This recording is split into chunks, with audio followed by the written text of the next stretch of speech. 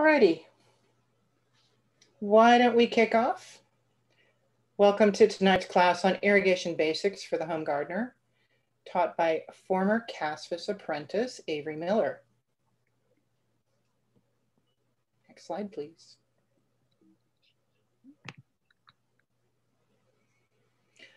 We're going to start with a little bit of Zoom housekeeping. I'm sure we've all been on a lot of Zoom calls at this point, but thanks for joining.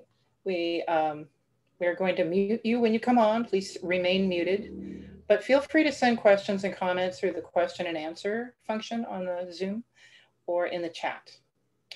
We will answer whatever we can during the session, and that probably won't be much because this is a very specialized topic. And Avry will answer questions at the end. So we'll keep track of what you asked and feed them to her at the end of the session. If you would like to see closed captioning of the audio on the bottom of the screen, because you want to read what's being said, you can click the button that's called CC Live Transcript, and that will deploy the closed captioning. This session is being recorded, and we will send a link to everyone who attended the class after, a day or two after the workshop, along with some other references and videos. And if you need technical assistance during the call, please chat with Vanessa Ackerman, who is our Zoom hostess. She will help you out. Next.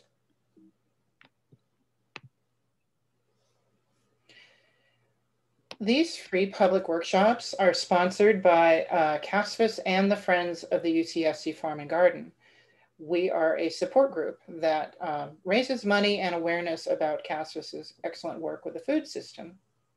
If you're not a Friends member yet, we encourage you to become one tonight.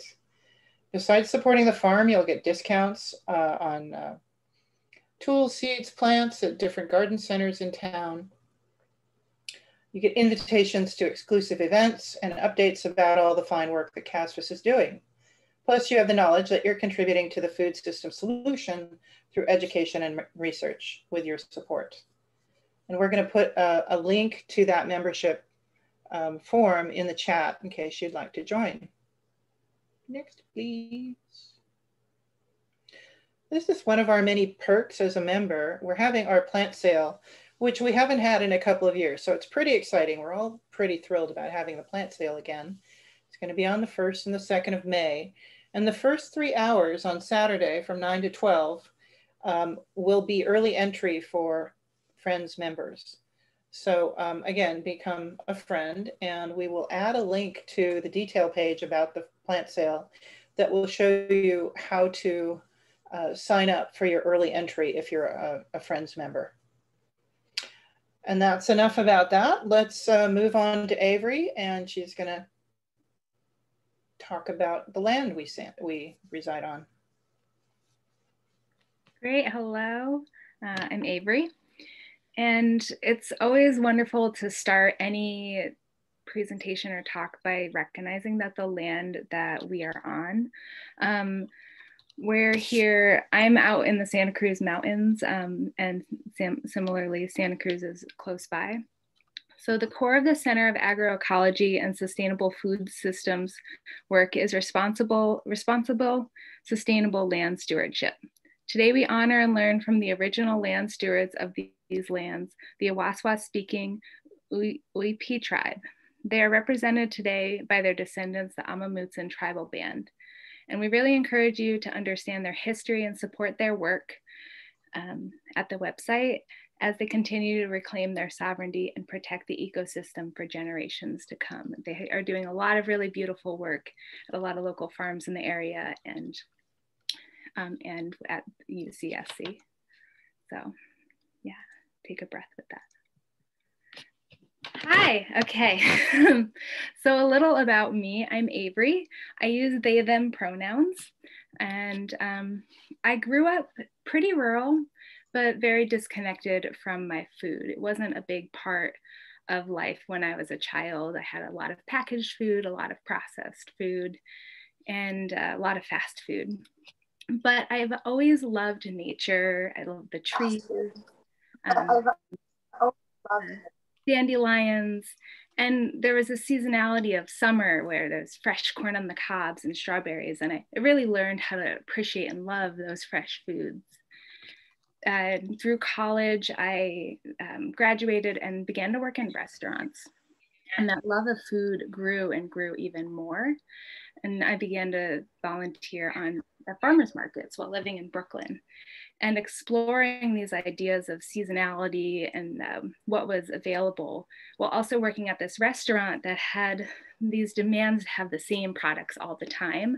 And I felt this deep divide and this longing to understand a little more about the food system and where food was coming from, which brought me to Arizona, to an 8-acre farm. And there I learned kind of all of the basics of farming and just fell in love and began a new life path.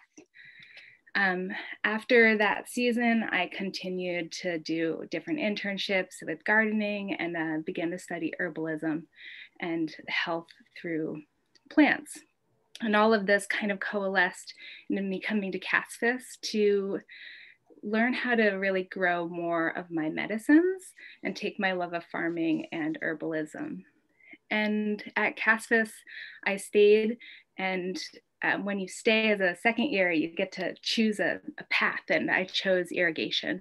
And it was something I knew nothing about beforehand, except for that plants need water.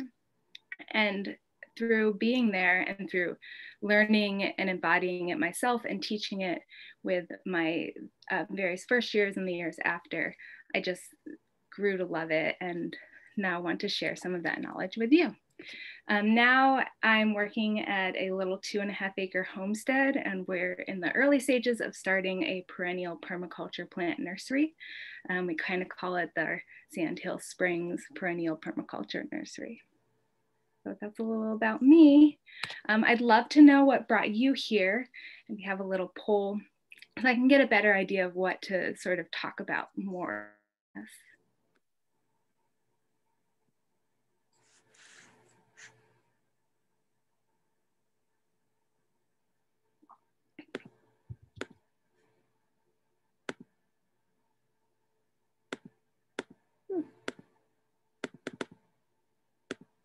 Oh, this is so fun watching everybody respond. Great. Let's just give it a couple more seconds. Hopefully, looks like people are still responding.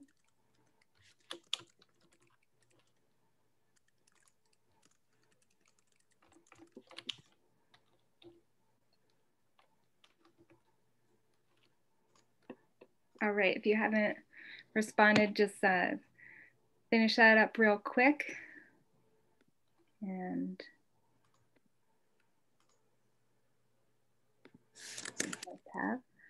yeah. All right, great. So it seems like most people have a mix of beds and fruit trees. And most people want to understand a little more about soil moisture and when to water, and really split on if you already have an irrigation system installed. Awesome. So we're going to be talking about all of these things, but that is just a nice way to let me know where to ramble more and where not to. Great.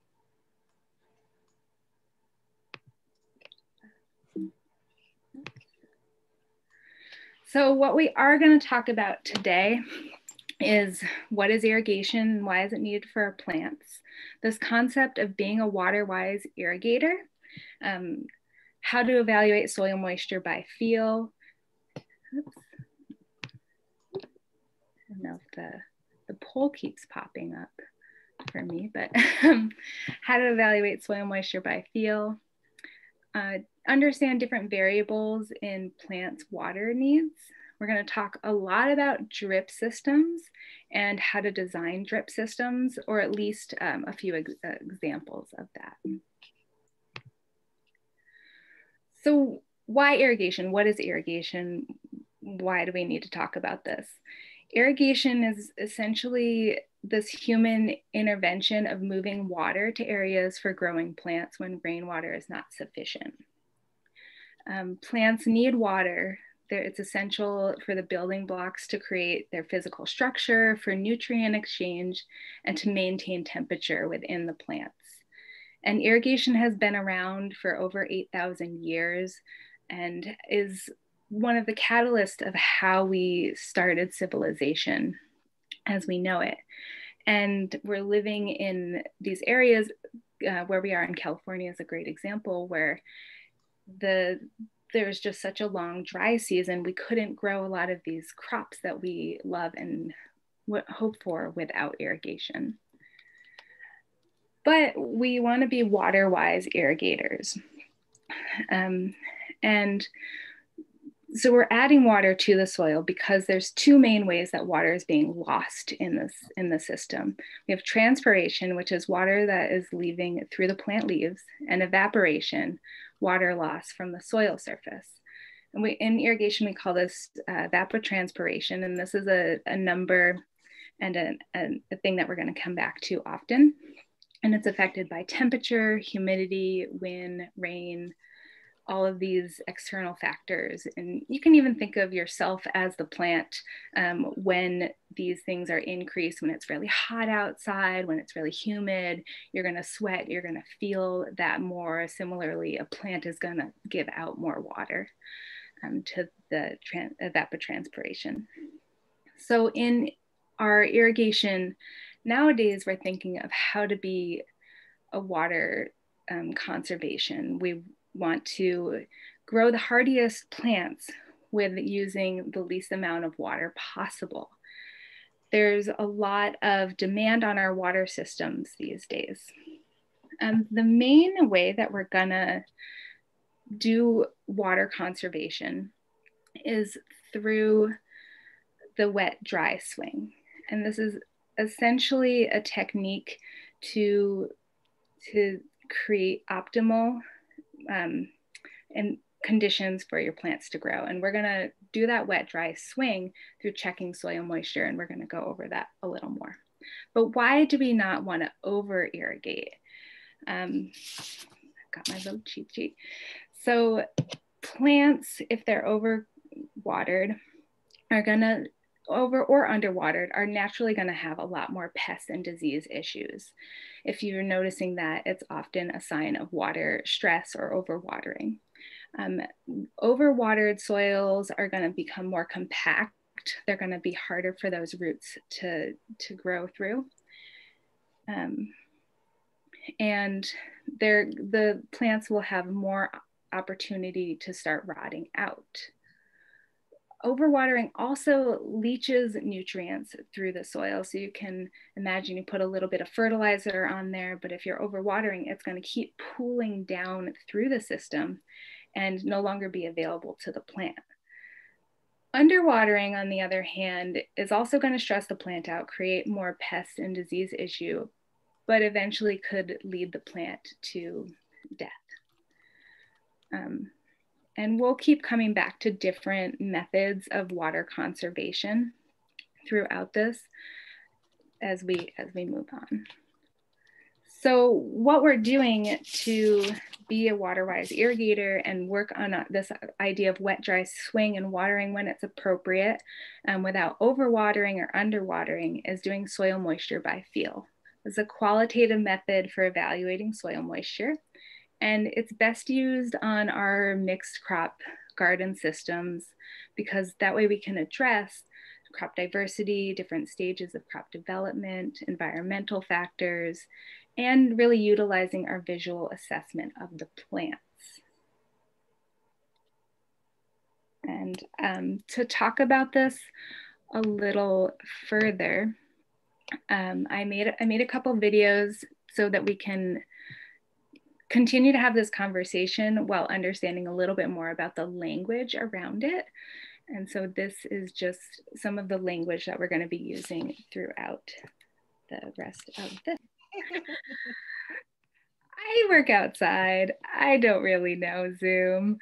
You're good now. Okay, let's try this.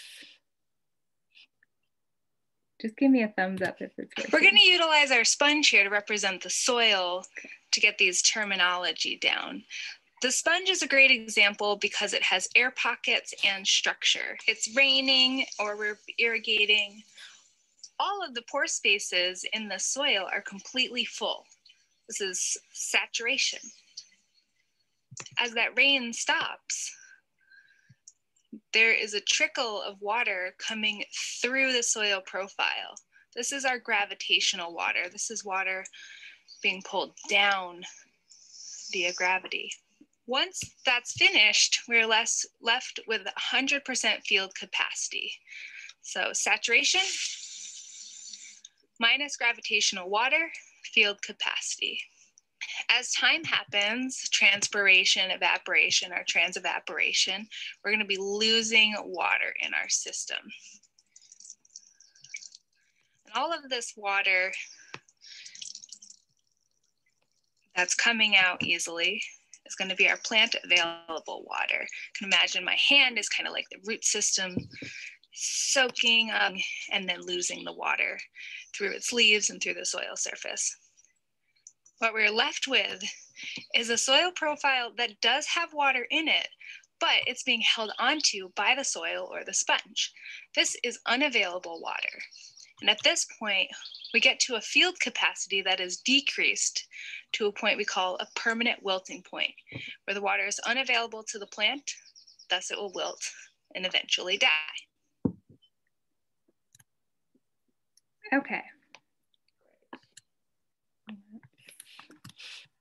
Let's see.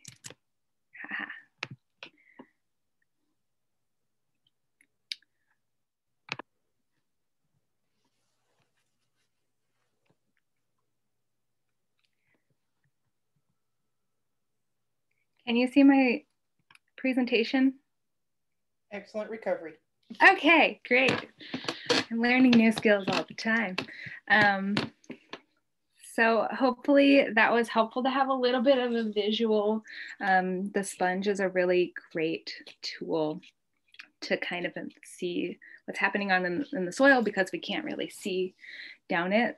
But again, our soil saturation is when that sponge is full, or that soil is full of water, gravitational water, it's being pulled down. Field capacity is water that the soil is capable of holding onto after that gravitational water is gone.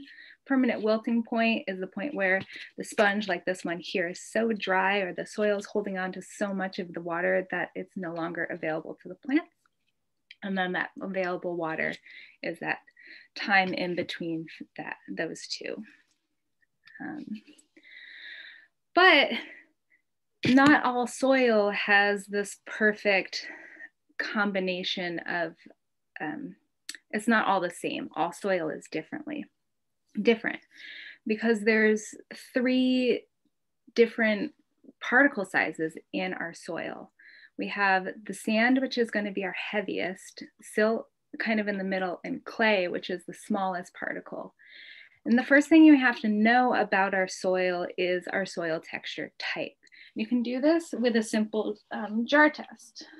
So I just took some soil from the garden and put it in this jar and then just shake, shake, shake, shake, shake. It can be any jar, any clear jar. And just shake, shake, shake, shake, shake. And then just let it sit for a couple days. And what you'll get is, and it's not that easy to tell, but you'll see some lines. And I try to take some pictures and then just measure those. The longer it can sit, often the better it's going to be. And the reason this is important, because water is going to move very differently in our different types of soil, then it's just going to move differently. So once you've done your jar test, we're going to use this really fun graph to determine what your soil type is. So for the example of this jar here, we'll call this Sandhill Springs. This is where I live. You take your total mass, which is going to be 3.3 inches, and figure out each part, how much of that is each part, and then just do a simple division. I cheated a little bit. It's going to give you a 0.75, which it just can turn into a percentage. And so to read this chart, I like to start with whatever I have that's the largest thing. So my largest thing is going to be sand. So I'm going to come to my 75% sand, and then I'm looking at my silt, which is my second largest thing. Here's about 18% silt. This is the silt side. And then just following that line down until I hit my 75% sand. Your math should equal 100, so automatically that will bump me in my 7% clay. And so looking at this, I can see that I have a loamy sand. Definitely a very sandy soil. For our second example site, we have slightly different ones. We're gonna go to our 50% sand and our 40% silt and follow that line down. This is a nice number right on the line till I bump into that 50% sand and 10% clay and have more of a medium loam. So do this before to really, as first thing, I would like go out and do it right afterwards and start from there. And the reason this is important, because as I said, the way water moves through the system is going to be highly affected by your soil type. You can see in this little image here of the water moving through the soil profile that because a clay soil has such small particle sizes, the water is going to be holding on, right? There's more surface area there for the water to hold on to, and it's going to grab onto that more, which will, through capillary action, which will move the water in a little more of an expansive direction versus gravitational water direction. So we want a soil, ideally, that is a little more in the loam with a good combination of clay, silt, and sand, so that we create a nicer kind of capillary action that's creating something that's more available to all the plants. And you can see the sand kind of drains down pretty quickly and has a lot of gravitational water that's going to be inaccessible. And on the opposite side, more clay soils aren't going to have that gravitational water and going to be harder for those deeper roots to get saturated. So wanting this zone here where we have more water available to the plants. Don't have to overthink it, it's just a general thing. So while we're doing our soil moisture by feel, learning this new skill, and it might seem a little complicated as I just sit here and spew about it, but when you start going out to your garden site and getting your hands in, it's gonna be a lot easier because it's a very, it's like very much about touching the soil. And so I can show you as many pictures and as many examples, but really go out, really do this. But to best do this, it's good to know where we're beginning. And it's easiest to start at 100% field capacity, at that level of we know that we just irrigated and we've let that gravitational water go through and that we're at that high field capacity. And this is because it is an estimating system, it's going to be just easier to start there. And when we're checking soil moistures, we always want to check it at the root depth of the plant. And we want to make sure that our whole soil profile is watered all the way through at this initial watering when we're going out and doing a good test. So how are we checking soil moisture by feel? There's a few things that we're mostly looking at and then referring to this page here that's going to start helping us create these connections until we've done this enough that we start to have just an automatic understanding. Color is a big one. Soil naturally lightens as it dries. Down. And then moisture, we can see moisture that will leave residue on our hand, or if it's super dry, it will leave our hands really, really dry. So we can have that physical analysis. And then this idea of forming a ball or a cast. And this is kind of like in the picture here, there's this idea of just right, like oversaturated and undersaturated and just right with that. So I have another little video of doing a few soil moisture checks. Let's watch that. I think this is the right video. We can see it, it's great.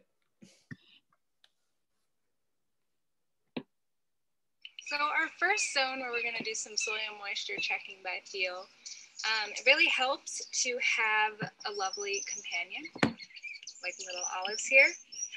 Also, this is a soil probe. This is a pretty small soil probe. I like to stick my soil probe right between the plants, where I imagine if my irrigation was running, where the water would actually be going with the plants. Just pop that up.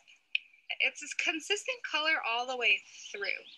And that's going to tell me that I have moisture going all the way through. You'll see over the next couple of days as we do this, the color is going to lighten as the top dries down. So we can grab this. Again, seeing that dark, rich color, feeling this moisture sticking in my hands. Because this is kind of a sandy soil, it doesn't work so well to do the clump test, but it is holding fairly well for such a sandy soil. This is a different zone of my garden space. This was unimproved soil. This is our native soil here. And it's got a lot more sand in it. So I thought it would be fun to see what the sand looks like right after it rains. I'm gonna use my hori-hori this time just to give you another feel. So I really do want to try to get down there a good 6 inches. And similarly, we've got that nice dark color. That's our first thing we're looking for. Checking our ball, our casting ball, and it's actually holding together super well. And then the residue on my hand, I've definitely got some residue.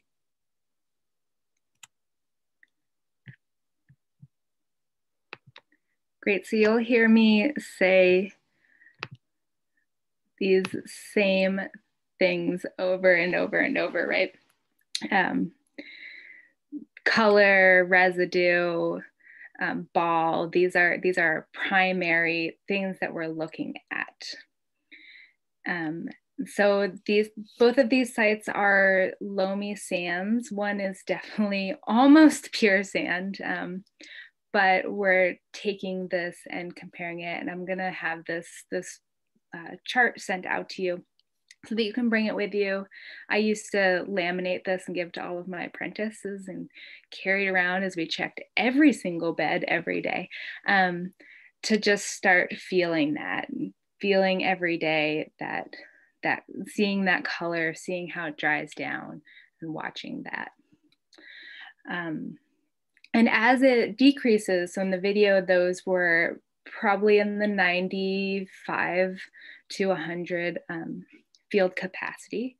And as we watch the soil dry down and decrease, you can see in this probe that I did here, it's going to start being lighter up top because the moisture is evaporating, and out of it, it's pretty much only evaporating because there's no plants here. And when I tried to get it out of the probe, it no longer could hold that ball. It was so crumbly that it wouldn't even come out of the probe in a whole form. So comparing that, recognizing that that means that field capacity is decreasing. The deeper down I went in my probe, I could still form a pretty weak ball and still felt some coldness and some residue on my hands. So knowing how the moisture there was differently. And this kind of goes back to really checking the soil moisture where your plants are. So if this was a younger plant, I would probably water it because I wasn't able to get a good ball, and I felt like it had a more of a 40 to 50% field capacity. But if I had an older plant with deeper roots, that could have waited a little longer before being watered because there was still moisture at that level in the plants. Then we can kind of look more at a medium loam. This was the other little jar that I had on the thing, and seeing how that is gonna have slightly different actions and activities for the way it creates a ball, and this idea of ribboning. Ribboning only really works with more clay soils, and really excitingly, I didn't make a slide for this, but today I actually found some clay in my sand pit, and you can actually see how the clay just feels a lot finer than the sand, and this is very wet. And let's see if I can make it so you can actually see this without getting it all over my computer. But it's going to be a lot darker, and I tried to ribbon it, but it just makes too much of a mess. But essentially you would take the more clay soils and try to create a ribbon by squeezing it through your fingers. This is another method as well for checking your soil type if you don't have time to do a jar test, because sandy soils will not ribbon and medium soils will kind of create a very loose ribbon. The more ribboning that you're getting, that means the more clay you're going to have in your soil. So you can think about that before you do your watering. But I have very little clay in my soils here. And then this medium one, can watch it. This image is kind of in the like 80% field capacity. And these are just things over time as you are looking at your soil moisture day in and day out, watching it dry down, or watching it get moistened by your irrigation and your rain, that you just are going to start learning. It's a lot of fun to have a friend over and compare what you think. If you do want to get very technical with this, there are also moisture readers to put into your soil. I've never successfully used one. I really find that I like to utilize my own observation and my own understanding of my soils to really figure that out.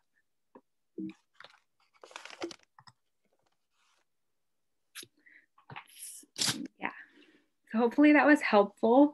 I'm gonna go kind of step back from soil moisture for a second and just talk about irrigation needs of crops by different development stages.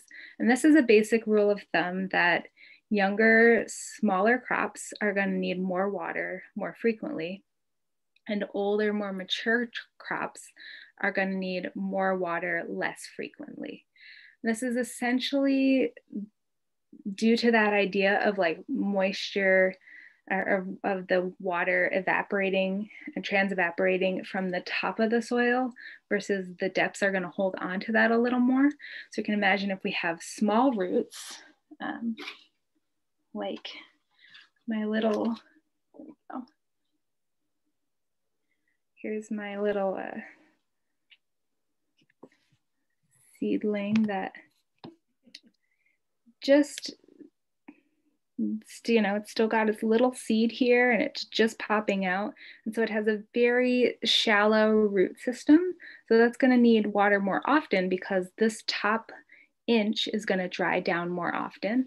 And it won't need to be watered as deeply because we want to conserve water and just water the roots of that little thing. But as our plants grow bigger, they're going to have deeper roots. And we're going to want to get the water down to those roots. And they won't need that as frequently because they're going to be able to hold on to that for longer. Many plants, then this is for annual. So we have, go through this kind of frequency and timing. And then many things after they have their fruiting phase are going to have a dry down phase. This is true of grains, winter squashes, storage onions, where we're going to cut water at that point to help with them being more hardy for drying and things like that. That can be, you can look a lot of that up.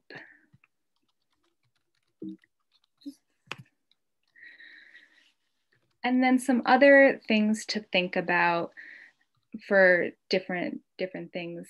With annuals, there's also a lot of very drought tolerant or dry farmed different crops. These are really awesome if we have limited water supplies or kind of different, just want to try something different. So here in California, dry farm tomatoes are a big thing, but also there's a lot of corns and dry beans and even squashes that have been adapted to be grown on these very low to no water. And they essentially are doing that by having a super deep taproot that gets very deep into the ground. With annuals, there are certain critical life stages where we don't want to create water stress. A good example of this is with broccolis when they're going into their head formation. We almost want to create a system where they're not getting as much dry down so that they always have moisture to go through this like big life stage where they're trying to flower, essentially, because the broccoli is the flower. And then understanding if we have water loving crops, which aren't gonna wanna go down as far in their field capacity. Great example of this is the beautiful, beautiful dahlias and other celery things. And then and then my image here is some quinoa. Quinoa actually likes a little less water. If overwatered, it can start lodging or falling over. And then one of our conservation techniques for holding water into our soil is going to be mulching. So we can use, this is a straw mulch that I put on the baby plants. With orchards, we can do cardboard mulching and wood chip mulching. And these are all great things because they not only hold water in the soil, but they will break down naturally and help create better soil structure over time if you use it year after year.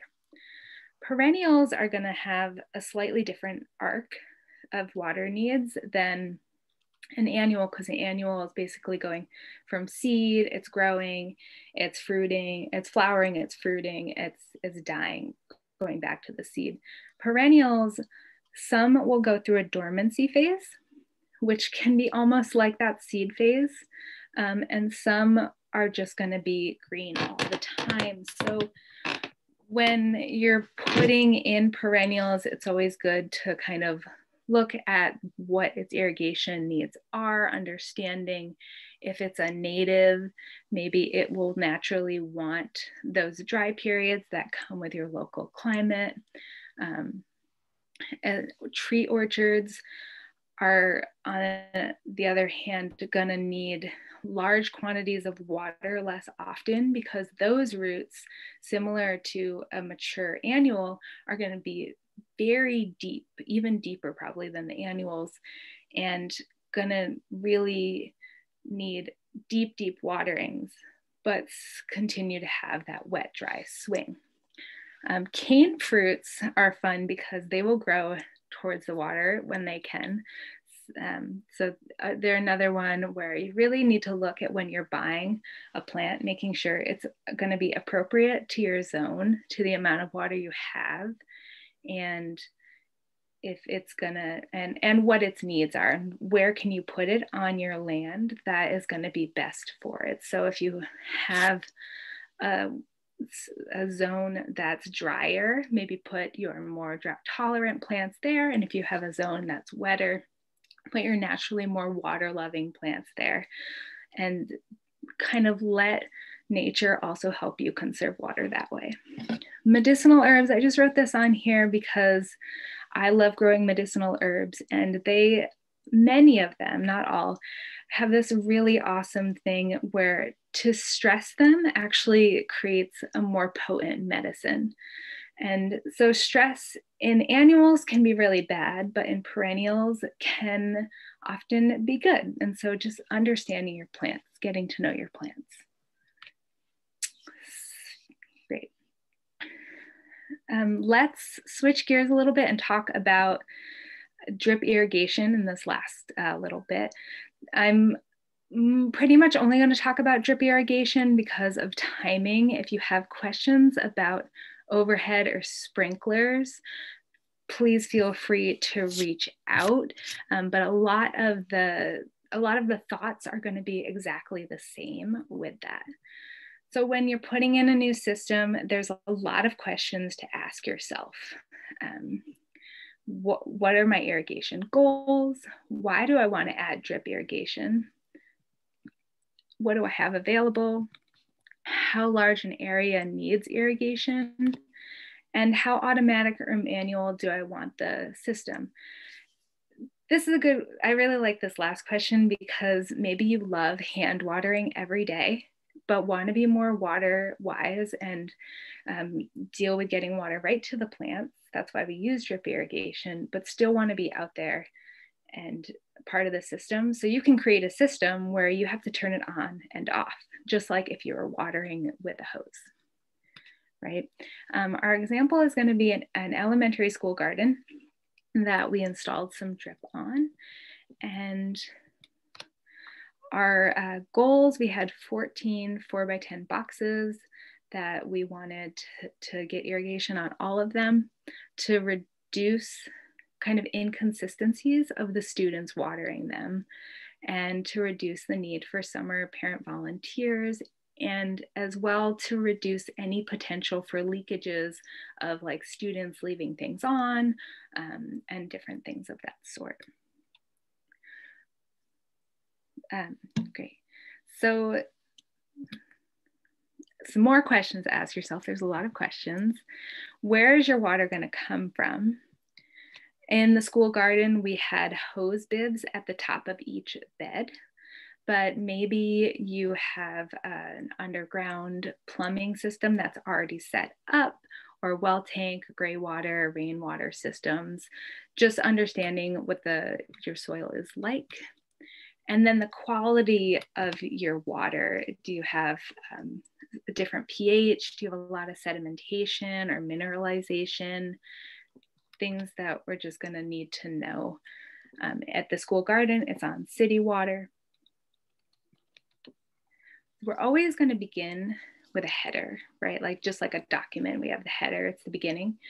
And for a system, most systems are already going to have a header built in, but a timer can also act as a header. So in the school garden, we put a timer on the underground piping that would just turn it off at night so that nothing could be watered, or if somebody came into the garden, they couldn't run water and waste water, do anything like that. The next thing you need is a filter. Regardless of if you're on city water or not city water, having a filter is going to be really important to just keep that drip tubing running longer and getting more life out of it and not letting any clogs get in there. So there's two types of filters. We have screen filters, which are just keeping debris from flowing in. This is a pretty common screen filter. It's just an inline screen filter. You can put it right on your hose. I'll show you a photo of that. And I find these are really great to work with if you have a small system. We even use these up at the Casfis farm, and they're easy to clean.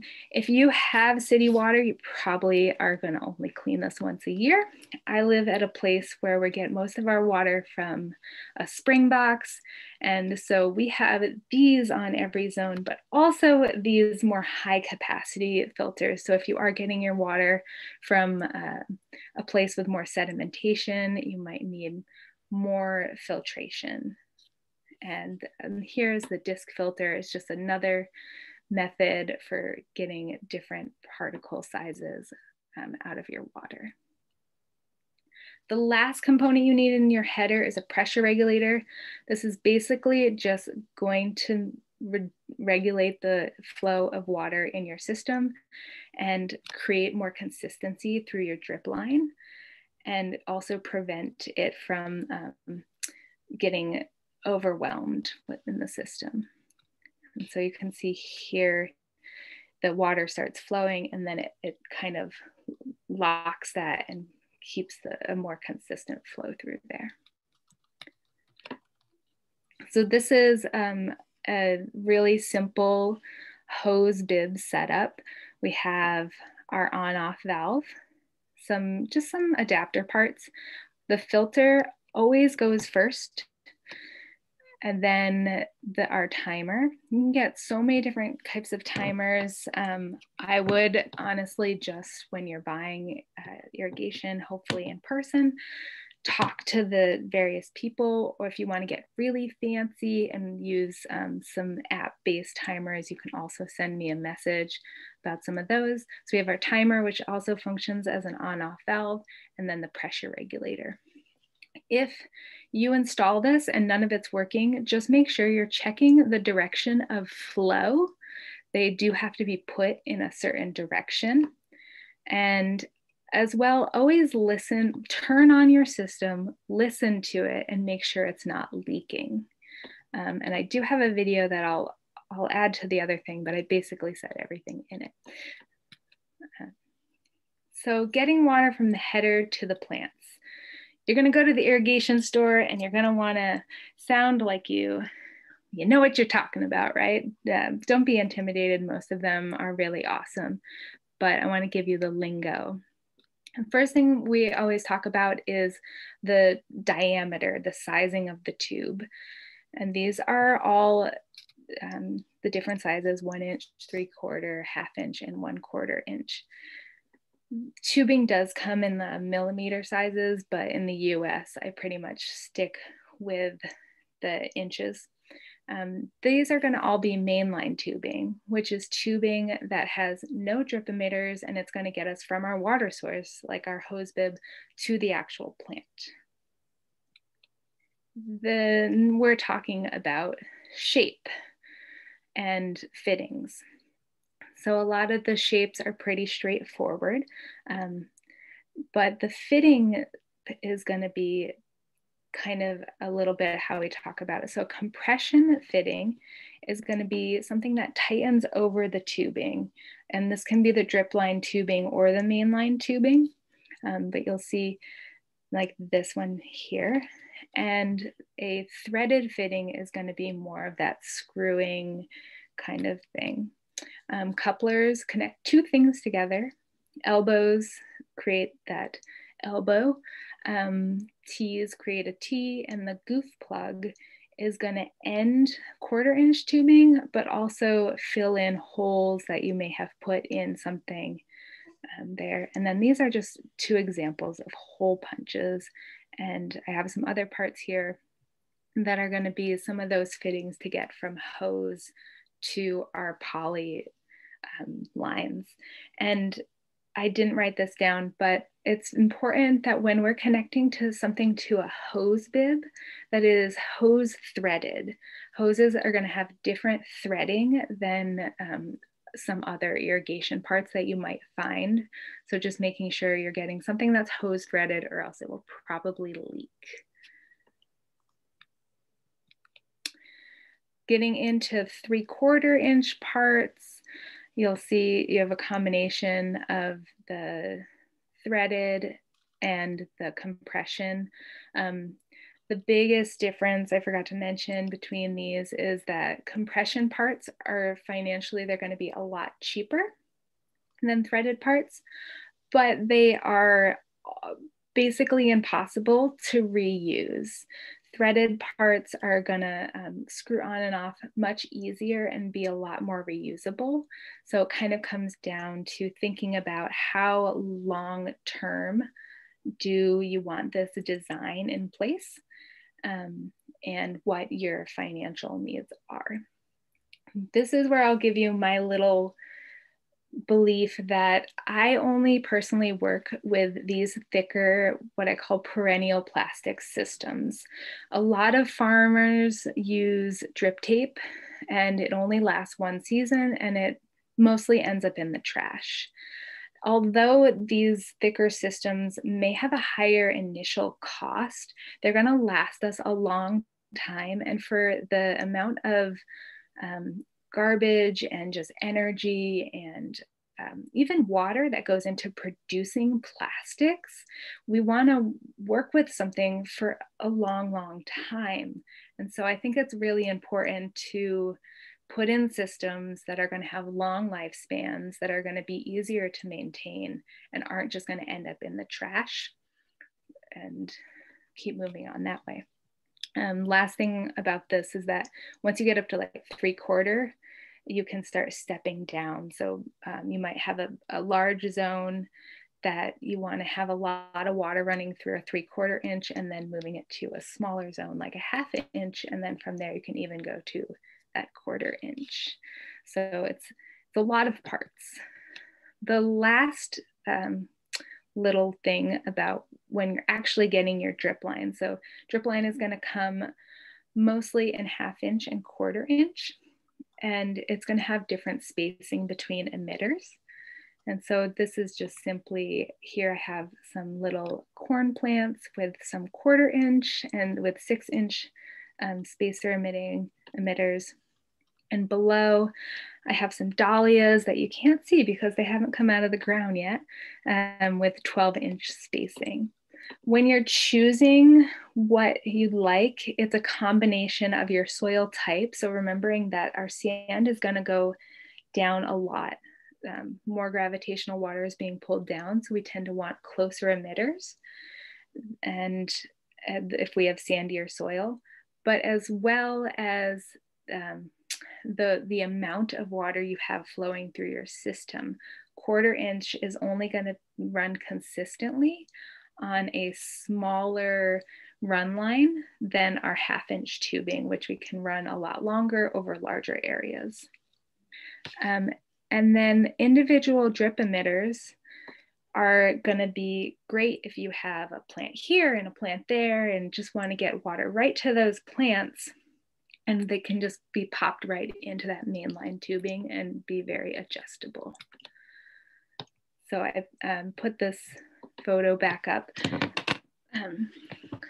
So when you actually are going to the store to get some irrigation, we're going to want to be understanding what we call flow rate, which is often in gallons per hour or could be liters per hour. Some things will only have one flow rate, like our 1/4 inch tubing, but some, like this 1/2 inch tubing, you'll see there's 2 options. This is going to mostly be decided based on your soil type.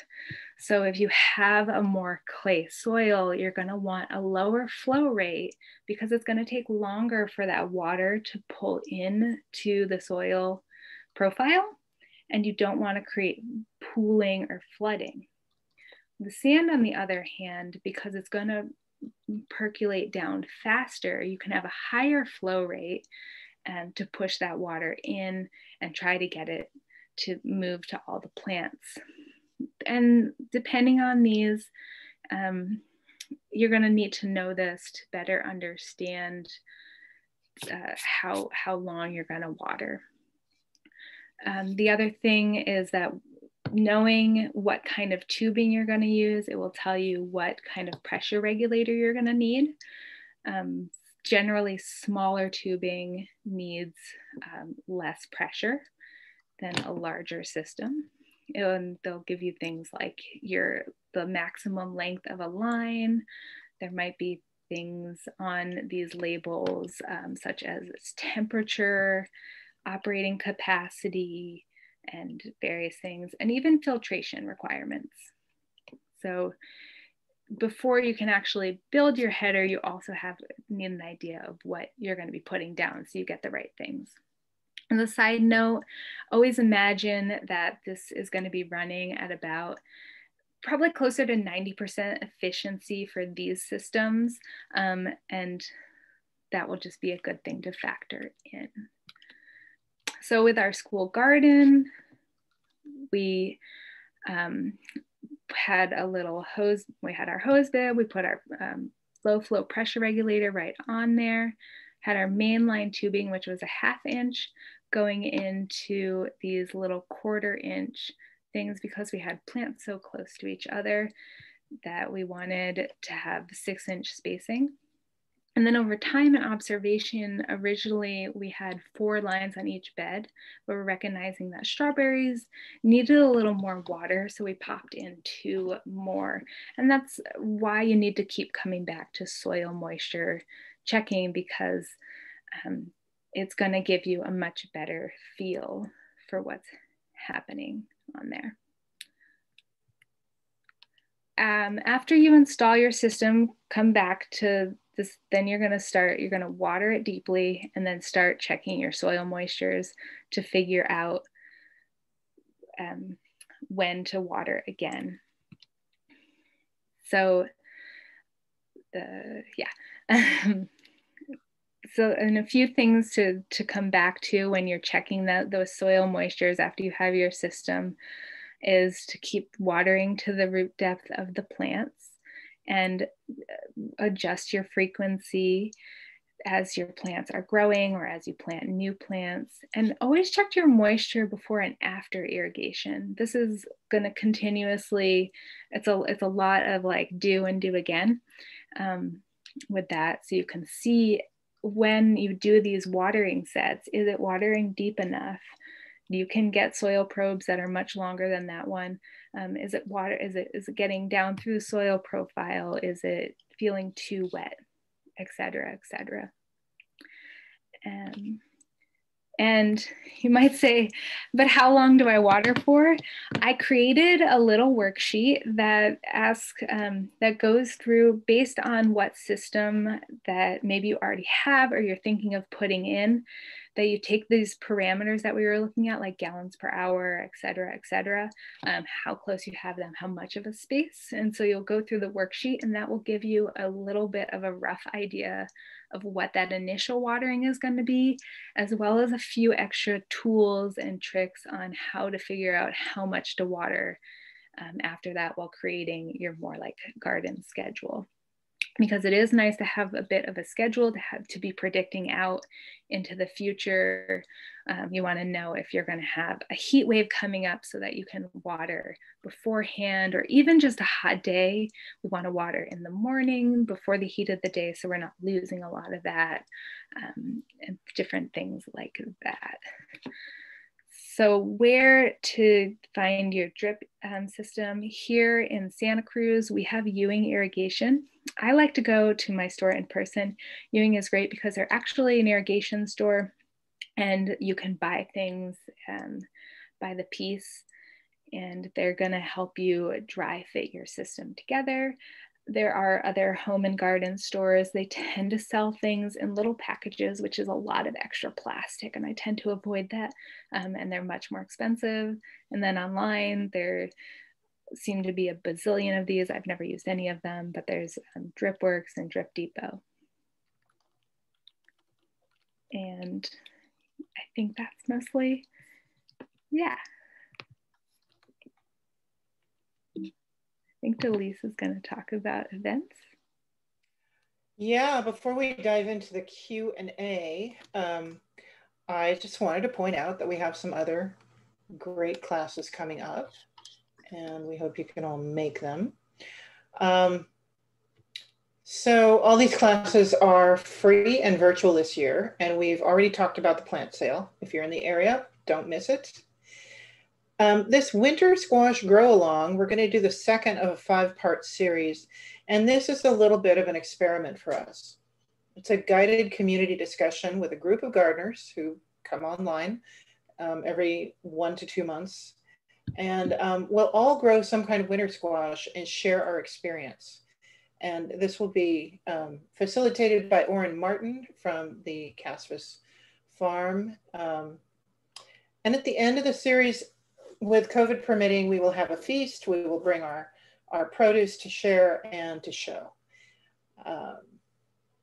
If we run out of things to talk about regarding winter squash and we have Orrin on the line, we will be able to basically have office hours with him on any topic you bring.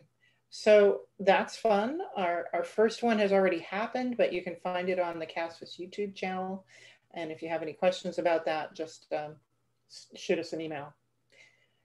In May, our annual Strawberry and Justice Festival, which unfortunately will not be in person because there's a wonderful strawberry shortcake involved.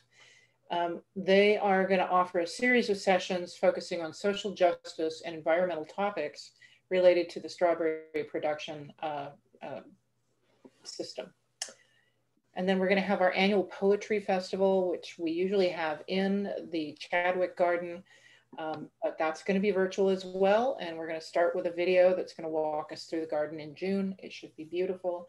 And then there will be 4 published, famous, confirmed poets, which we will have that information out to you and on the website at casfas.ucsc.edu. And that will be coming out very soon. And then June 16th, Orrin Martin, again, is going to teach one of his most popular classes, always draws a crowd, and it's about caring for citrus. Usually that attracts about 50 or 60 people who are all crowded around the instructor, trying to see what's happening with the pruners in his hand. And this year, you're all going to have front row seats to a live lecture that's free instead of many dollars. Through Zoom and the magic of video. And with that, let's move to the next slide and then we'll feed you some questions. Yeah, and this is great, the squash grow along, because as well as water, and I'm obsessed with kabocha squash. So I really hope we get to do this in person because I could make such good kabocha squash things. I also realized I lose my notes, and I didn't talk specifically about some of my water conservation things. So really quickly, mulching, straw mulching, wood chip, cardboard mulching is also a really great thing if you're doing trees. And then watering at times of day when you have less light. So in the mornings and in the evenings, as long as it's not going to freeze overnight. I find I like to water in the morning. It's a really great way to just wake up and connect with my plants, do a little moisture checking, be like, hey, how are you all doing? I talk to my plants a lot, and being aware of the weather predictions, right? If there's going to be a heat wave, if there's going to be a lot of fog or rain the next day, we want to let nature do most of the watering. But when we're in a climate that nature doesn't do that for us, well, we have that. And as well as working on creating more resilient soils. So things like cover cropping are gonna create soils with just better organic materials, and organic material is gonna create a better holding capacity for that soil. And there's probably a lot of ways to go research that, but cover cropping is one of my favorites because you can just chop it down and leave it there, and it almost can act like a natural mulch as well. So yeah. Okay. Would you like some questions? Okay, yeah. Well, you were just talking about mulching and cover cropping. So we did have a question about mulching, especially with cardboard, and if that's good for the soil, and what do you put on top of it? Yeah, I actually was cardboard mulching today. It's another thing that I'm obsessed with. I mean, it's kind of aesthetic, right? You can definitely just cardboard mulch and just make sure. The reason we like cardboard is because water will go through it. And we don't want to put our irrigation under the cardboard because then we can't check it. So make sure that you're putting the cardboard under the irrigation, and then I mulch on top with wood chips. Wood chips are great because they are essentially a free resource that you can do things like go on to Chip Drop irrigation.com, and I think you can like sign up to get free wood chips. That site specifically I have used. It did take me a really long time when I lived in Santa Cruz. Now that I live out in the Santa Cruz mountains, we have a lot more tree crews coming into our area and have built a relationship with them, and they know if they have good wood chips that they can drop them here, because a lot of these companies want places to discard of their wood chips. So they're a really great free resource. But yeah, you could just do the cardboard and it would be fine, just making sure that you're watering enough that it is going to get through that cardboard and into the soil underneath. Did that answer the question? That more than answered the question. Okay. I didn't ask the question, so I don't know, but we just got another one related to that about redwood branches and pine needles. Are those good for mulching? Yeah, things that I would avoid, redwood, I wouldn't put on top of other crops. If you do get redwood, use it for paths. It's really great to put on paths. Eucalyptus as well, try to avoid, because both of those just have those natural things that kind of keep other things from wanting to grow with them in the forest, and we don't want to be putting that on top of our plants. So if you are there when somebody is delivering chips to you and they are trying to give you something you don't want, use your voice and say no. Use your voice and say no. Yeah. Okay. We've had a couple questions about irrigation for trees. How do you gauge the water needs of a tree? And how do you know the root depth of perennials and trees? And one tree in particular that was asked about was a birch. Oh. Or a loving tree.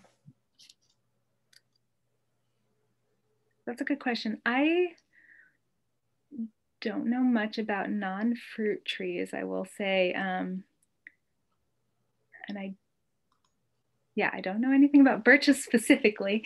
With fruit trees, if it's an established fruit tree, we're gonna really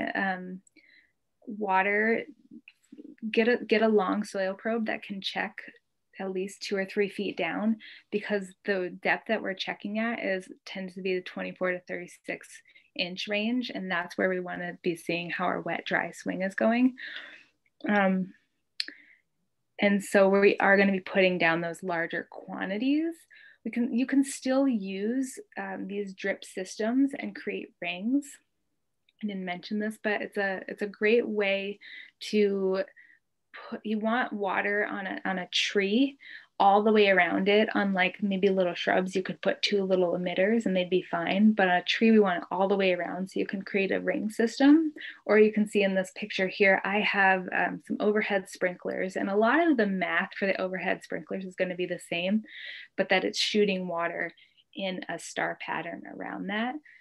And then was there a question about how often to water? It was really how do you know how deep the root is and how much you should water to get to that level? Yeah, I think it really depends. Once it's mature, you could probably, a good rule of thumb is imagine that it's in the 2 to 3 feet range. But also looking up specifically, different trees are going to probably have different root systems. So just doing a quick Google search and like, what is the average root depth of this tree? Fruit trees are going to be probably a lot different than a tree that's growing pretty natively, because those are going to have much deeper tap roots, I imagine. Okay. Someone has drip and they planted their new transplants that they did not survive. Didn't seem to be getting enough water. Did she do something wrong? Oh man, I'd have to ask so many questions first. This is actually a good question, because I didn't really address this, but often when I direct seeding or transplanting, I will just overhead water things for the first couple days, because sometimes even if your drip system is working well, it's going so slow, and if you're not running it long enough, it's not necessarily gonna saturate enough of that root zone or soil. So with a pretty young plant or a seed, getting that hose on there and kind of over watering it just a bit is gonna really help and ensure that that plant is gonna live a little longer. But also turning on the drip and watching it. I think I go through my whole property constantly, and I'm just checking, making sure things are working, looking to see if it is this drip in the right at the hose bib the same as the one all the way at the end, because these things can just get clogged and they can kind of create those inconsistencies. Great. We have a person that asked a clarification question. Does the flow rate for drip tubing describe how much water the tube can carry, or does it describe how much is discharged through the emitters? The flow rate, yeah. Not sure specifically what, so the gallons per hour flow rate is going to be how much water is specifically coming out of each emitter. The run length is going to be how much can go through that system and still run consistently. Great. Yeah. So, and this is where if people are using drip, and I don't want to confuse people, drip tape, which is that stuff that you often see at farms that gets thrown away, is going to have very different calculations for knowing how much water is coming out of it than these thicker plastics, where that number is like every 6 inches, each one of those is dripping at 0.52 gallons per hour. Okay, thanks. Yeah. Somebody here is having leaky goof plugs, and that person is wondering, how many goof plugs can you plug into a line before you have to throw the line away and replace it? This is a great question. I have a lot of leaky goof plugs too. The thing I have learned with so it's really, you always want to be like, oh, I made this hole and I can use it over and over again. I can use it when I want to use it, not use it when I don't want to do it. Once you take say you had an emitter in the hole, that plant, something happened to that plant, maybe it's a native that got big and it no longer needs water anymore, right? You just had water on it because it was young. And so you plug that, and then something happens to it and you're like, oh, maybe it does need water again. You pull it out, and then you try to plug it again. And so every time we pull these things in and out, it's just going to start leaking there. My new rule of thumb is using a little more plastic, but I plug it once. I have a drip emitter in it and I have to take it out. I plug it once and I just make a new hole if I ever need to use it again. And if it's really drippy, essentially just cut it out and put a coupler on it. And that's going to be the best bet. But they're not really, the holes just aren't really reusable over and over again. Okay. Is there any way to set up a system where you have mixed plants with different root depths and or water needs on the same line? Is there a trick for that?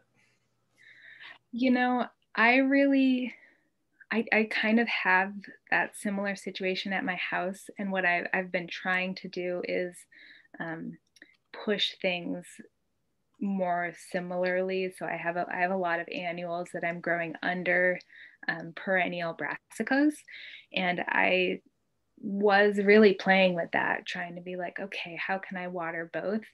And have been exploring that for a year and really have finally come to the point where I'm like, okay, I'm going to add water separately to my annuals and my perennials. And it kind of goes with that idea that a lot of the perennials are going to need these less frequent but deeper waterings.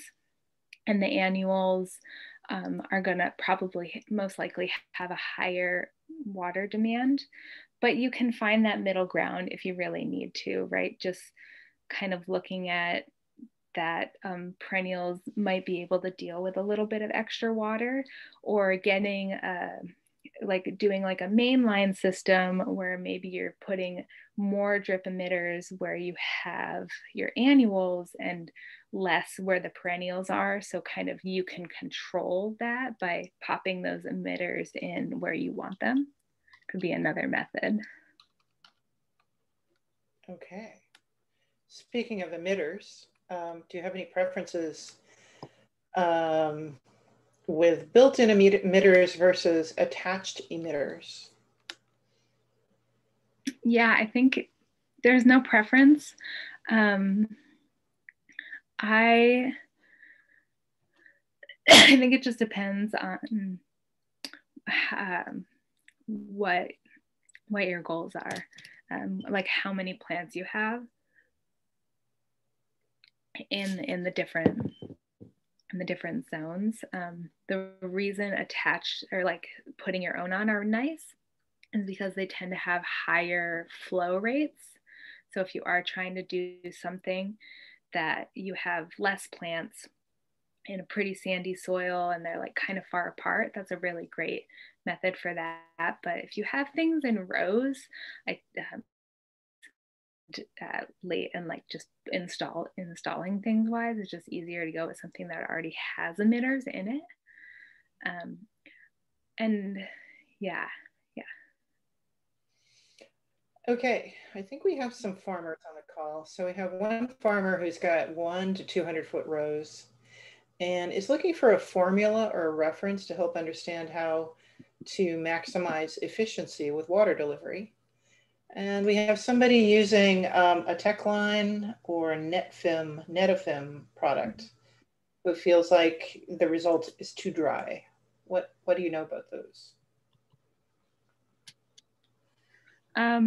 As far as the math goes, look at my worksheet, which is a very watered down version of all the crazy math, because you can do there's a lot of resources on how to get really mathy and really technical with irrigation. And I wanted to just like leave all that for this workshop, but the worksheet is going to go out, as well as the CASFIS resources have very specific formulas for small farms and how to really create water budgeting and how to do row crops. And it's going to be really best to explore with the kind of calculator and like getting to know your specific type and what kind of output you have and that sort of thing. And then I guess I would need to know for the Netafim, these risers that I use for our trees are Netafim, and I personally really like them because we have a lot of sediment. Like you saw, I have about 3 to 4 filters on each section, and they have better adjustments for a lot of sedimentation. But if you're finding that it's not, if it's say like a drip and it's just not feeling like it's getting wet enough, knowing what kind of soil you have, I often have that problem because our soils are so sandy. So I've had to really adjust our systems to run more often. And then also checking for watching that it's running, maybe flush the line. You can take the end caps off a line and just let that water flow through, and that will help get any sedimentation out. Making sure that the lines aren't too long. If it's like a 1/2 inch, they can usually be about 300 feet long before they start losing their like consistency. But then it might have been weird to see in that one photo. So I have a lot of these 1/2 inch drip on a berm. So it's like 4 feet tall. And then when I first installed them, I was trying to make these loops, and I would make this loop where I would start at the bottom and go up to the top and then come back down to the bottom. And the water couldn't push back up to the top. And so really seeing if you're on a slope that you're using gravity to work with you, not against you. And then the last thing I'll say is that circles are also a really great way to help with uniformity. So putting something in a circle is gonna keep that pressure pushing through, versus like if you have a straight line and it's kind of hitting an end, and if it's clogged out there, then it's gonna maybe have trouble. Yeah. Okay, that was great. I'm going to ask one last question, and that is, if there's a couple people who've said they're interested in hiring someone to do the math, to do the technical evaluation and the water calculations and help evaluate the soil, how would you go about hiring that kind of person? What would you look for? Even better, I probably, I think the best bet is there are app-based or like smart timers. And so look more into timers that can do all this math for you. I use a system called Ratio, which was actually designed for like golf courses, right? And all of their water, their lawns, things I don't have. But and it's a smart system that you can create zones on. It connects to your local weather station. You tell it about your soil type, and it will kind of do these smart predictions and adjustments. And then I have to go through and kind of tell it like, hey, you're used to lawns. I just transplanted this plant. It's got 4-inch roots, and I can adjust those. So that is probably a much more economical method. There's other systems that I haven't used from other companies, and they're never perfect, and they never mean you need to totally stop checking your soil moisture, because they're good predictors and they will keep things alive, but they might not be precise. So I would go that route first.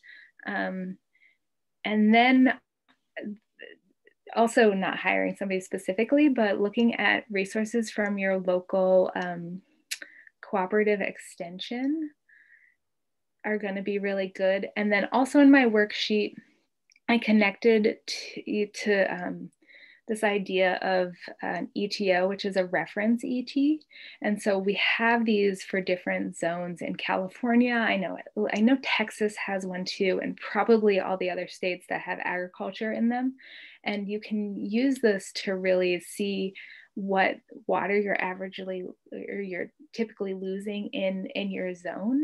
And once you kind of do that math and understand how much water is being put back down through your drip system, it's going to be a lot easier to make a schedule.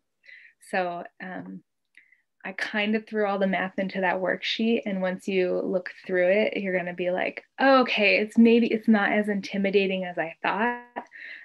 Maybe I can do this. Like, just hop on that the CMIS website and compare that to what your thing is outputting, and find those little connections will start clicking.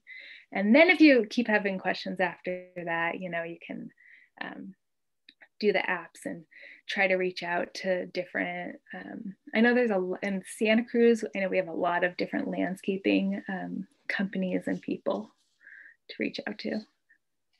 And we have your phone number now. Yeah, you have my phone number.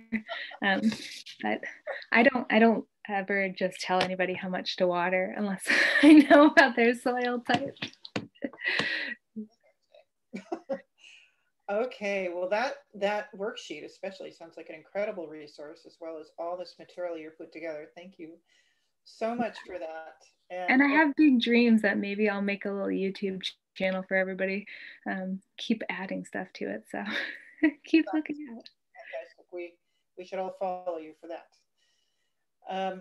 We are always trying to improve and find out how we did. So in the chat, I've just put a link to the evaluation survey, and we're gonna also send that out with the resources. Hope that you can all give us 5 minutes of your time and tell us how we did and what you would like to see in the future. And last slide, please. CASFIS relies on grants for over half of its operating income. It is not supported fully by the university in the way that other parts of UCSD are. This workshop was offered last year, or would have been offered last year for a fee. We're doing these ones online for free during COVID. So it's been a difficult time for all of us, but if you're in a position to support this work, please join the Friends and or make a donation to CASFIS if you can at that URL, which I will now put in the chat. So with that, I want to thank Avry for all the wonderful work they have done, and wish you all a wonderful week.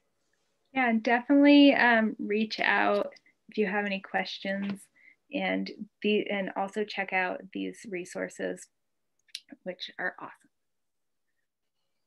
Okay, that was great. With that, we're going to end this session, and thank you so much. We hope to see you soon.